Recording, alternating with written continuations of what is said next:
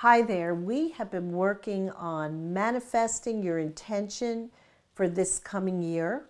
We talked about drawing the concept of circles or any kind of healing image to do that. But let me tell you what is the very most important thing in manifesting. It's actually having what I call a living vision or an experience, because that feeling is what really creates. It's how we feel.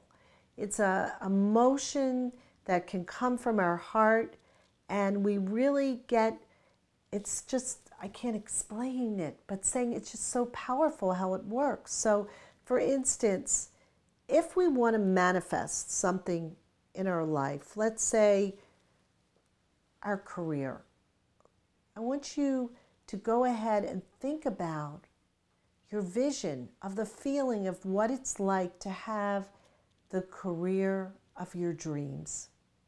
What it's like, what it feels like, what it feels like to wake up every day in that career, how exciting it is.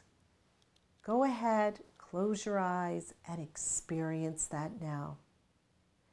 And you can do the same thing with a relationship.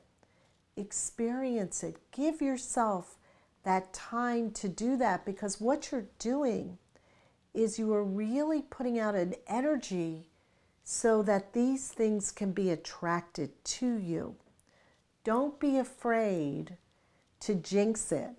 A lot of times people don't want to really put out there what they want because they say, well, that way I won't be disappointed. But in fact, what they're doing is not putting out there what they want and limiting their potential.